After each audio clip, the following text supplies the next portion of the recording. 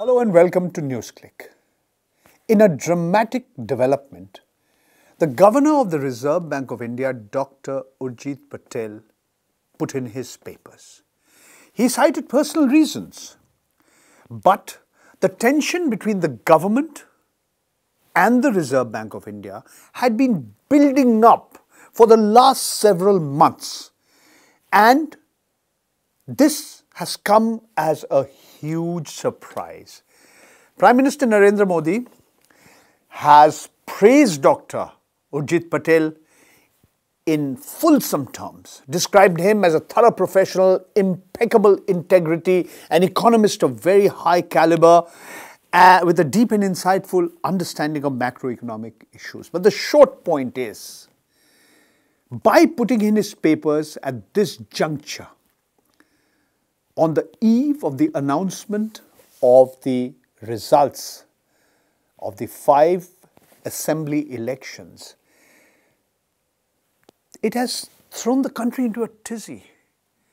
It's not just the markets which are going to collapse, which are almost certainly going to collapse. It's certainly not enhanced the image of the government. What is very, very significant is that one of the reasons that were apparently behind the tension between the Reserve Bank of India and the government was a nominee of the government, though he's designated as a part-time independent director, Mr. Gurumurthy, Mr. S. Gurumurthy, who is an ideologue of the Rashtriya Swayamsevak Sangh. He's been a co-convener of the Swadeshi Jagran Manch, and his presence on the board, it appears to many, added to the tension. And when the Deputy Governor of the Reserve Bank of India, who hasn't resigned, mind you, when Dr. Viral Acharya came out with a public, he gave a speech in public, it was, many believed that this was a not so subtle message being put out by Dr. Urjit Patel, that if the autonomy of the country's central bank and the apex monetary authority is not respected, it would lead to very, very serious consequences. He talked about the markets getting roiled, but he cited the example of what happened in Argentina. But it's interesting to note that the member of the Central Board of Directors of the Reserve Bank of India, Mr. Gurumurthy, had the following to say. He said, surprised at the news that the RBI governor has resigned. And he said the previous meeting was held in such cordial atmosphere that it comes as a shock. All directors said media had created a wrong perception while inside it was different. That makes it even more surprising. This is Mr. Gurumurthy for you.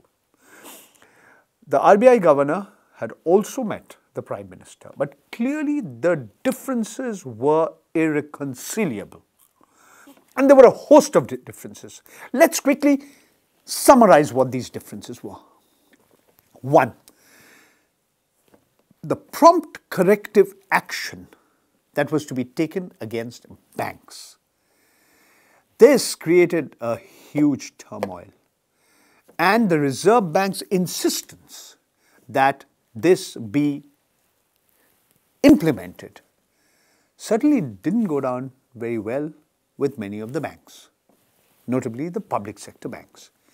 Point number 2, the attempt to change or restructure the manner in which the Reserve Bank of India would give its monies to the government of India created a set of tensions.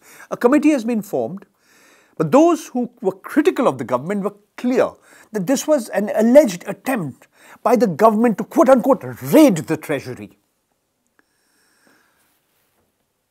A certain amount of money is given by the Reserve Bank of India for a variety of reasons which are very, very complicated. But it was clear that though the government denied it, there was some attempt on the part of the government to pressurize the Reserve Bank of India to give more money to the exchequer, including the threat to invoke Section 7 of the Reserve Bank of India Act, which had never ever been done since that act was put in place in the 30s.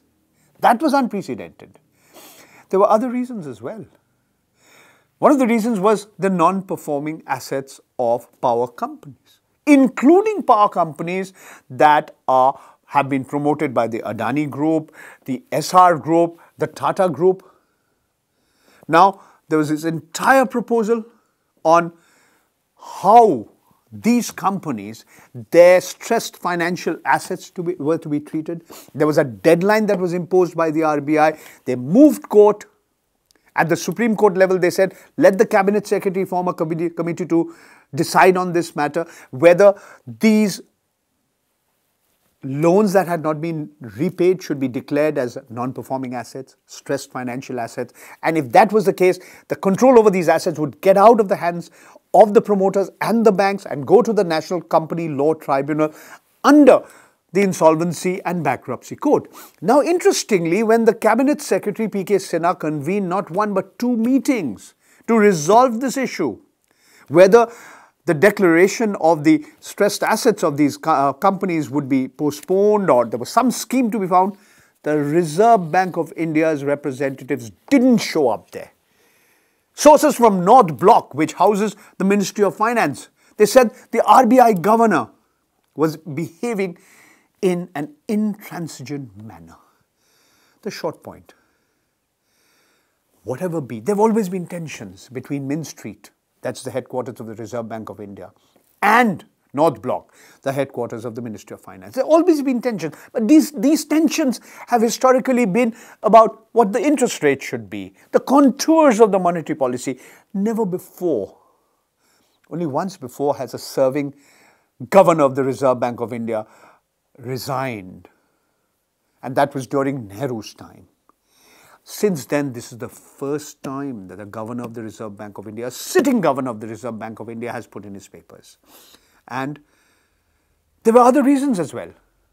One of the reasons was whether the Reserve Bank of India should relax its norms and give more credit to micro, small and medium enterprises, an agenda which was reportedly being pushed very hard by Mr. Gurumurthy.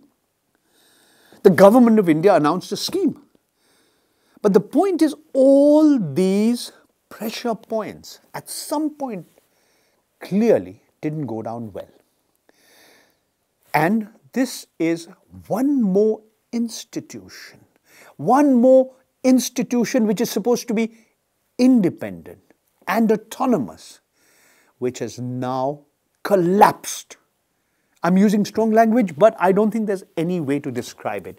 Whether it be the Central Bureau of Investigation and now after that, the resignation of the governor of the Reserve Bank of India is not going to enhance the image of the government. This was the same governor who convened a meeting the evening demonetization was announced in November 2016. Later on, many years later, 2 years later, it was disclosed that the directors who approved this decision did not go along with the government's logic, with Narendra Modi's logic, that this would root out black money from the system. They expressed their apprehension at that juncture itself. But this was not disclosed until very, very recently.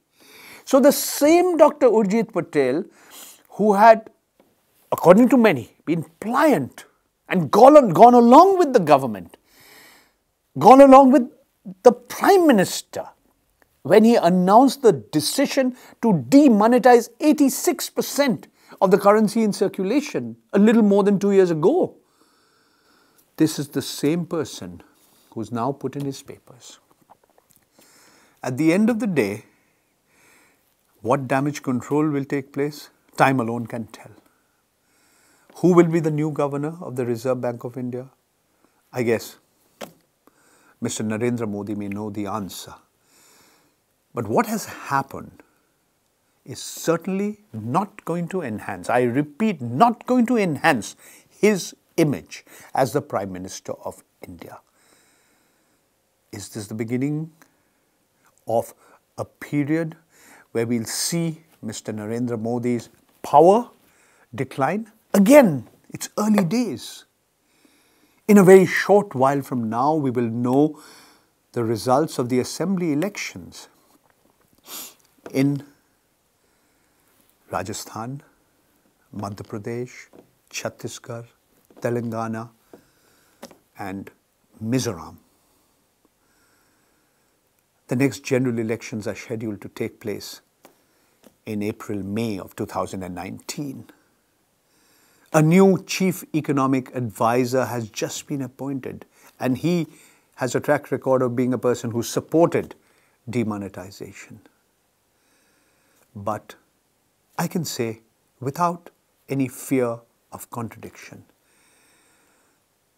after many, many decades, has the country's economy and financial system been so turbulent, been so disturbed as it is at present. And this series of tumultuous and turbulent developments have culminated in the dramatic and sudden decision of the Governor of the Reserve Bank of India, Dr. Urjit Patel, to put in his papers.